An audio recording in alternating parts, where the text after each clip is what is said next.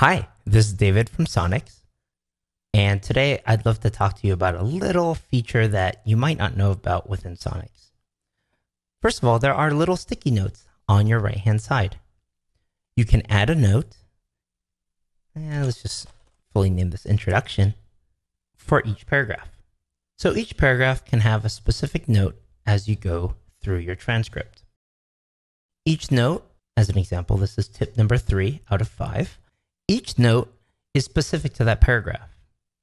But another cool thing that we did here is if you click on notes, you can see all of your notes.